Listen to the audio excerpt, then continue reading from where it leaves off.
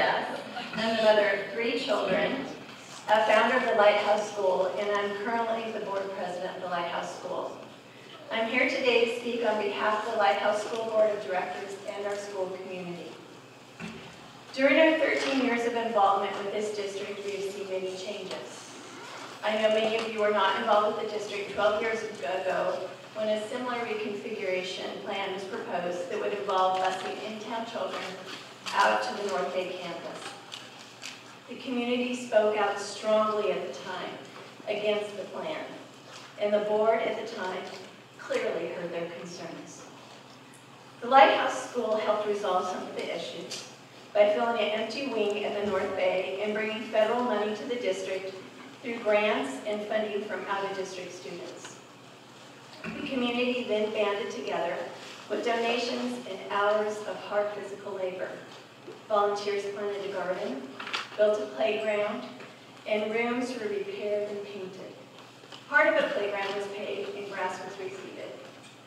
Through all of this effort, a strong sense of community was established that has led to the continual success of the Lighthouse School.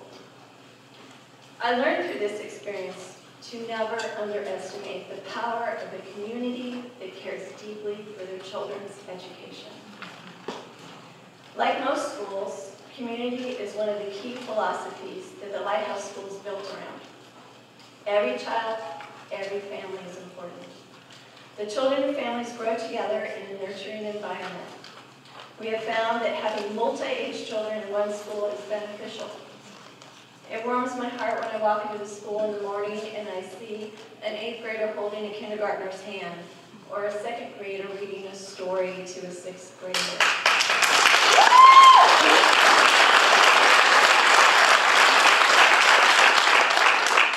The older children are natural role models for the younger children.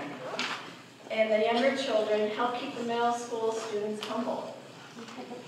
Parents and grandparents volunteer, and relationships develop across many age spans. We have become one big family.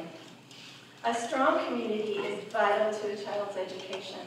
It builds self-esteem, trust, and a sense of belonging. It builds qualities in a child that an Oaks test can never measure.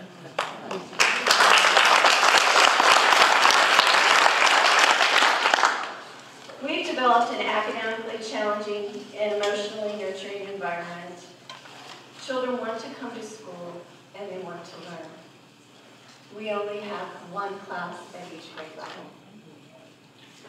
The current proposal of reconfiguration separates all of the school communities within the district. Most district children would be placed at 4 different buildings before graduation. Siblings, neighbors, and friends would be fragmented, and the Lighthouse School would have classrooms scattered within the building. Approximately 200 students would be added to the North Bay campus, even though the school is already full and having difficulties finding time in shared spaces such as the library, gym, computer lab, and cafeteria. The Lighthouse School has always dreamed of having more space for our children so we can offer even more educational opportunities.